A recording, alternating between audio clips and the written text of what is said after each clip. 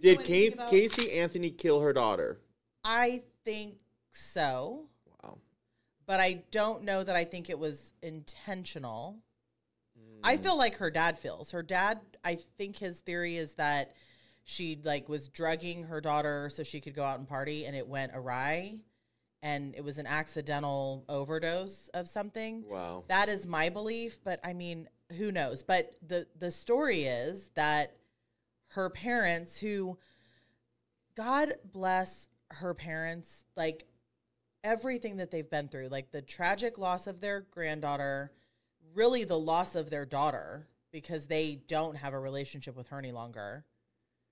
But they, just the heartache. I really feel for these people. And her way to get out of her murder conviction was to put everything on her dad. And so her parents took a lie detector test, and both passed their lie detector test.